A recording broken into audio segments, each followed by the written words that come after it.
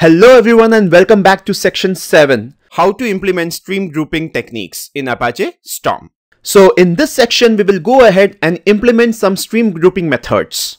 We'll be going ahead and understanding how to implement shuffle grouping, field groupings, all grouping, custom grouping as well as the direct grouping.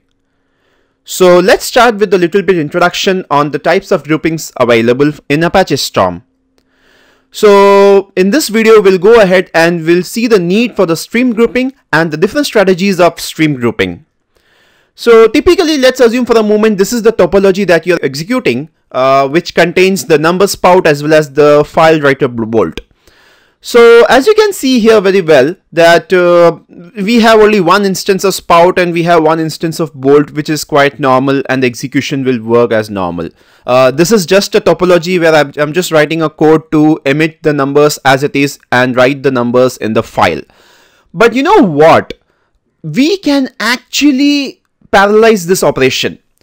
We can have multiple instances of bolts like this, and we can ensure that we can utilize the power of our CPU to process the data faster in less amount of time. But the problem here is how to take charge on the tuples, how to ensure that the specific tuples goes to the specific bolt or something like that. Do we have any mechanisms for that? The answer to your questions is yes. We have something called as stream grouping strategies, which actually helps you out to decide or to make your program understand which directions the streams or the tuples must go, which bolt should accept which kind of stream.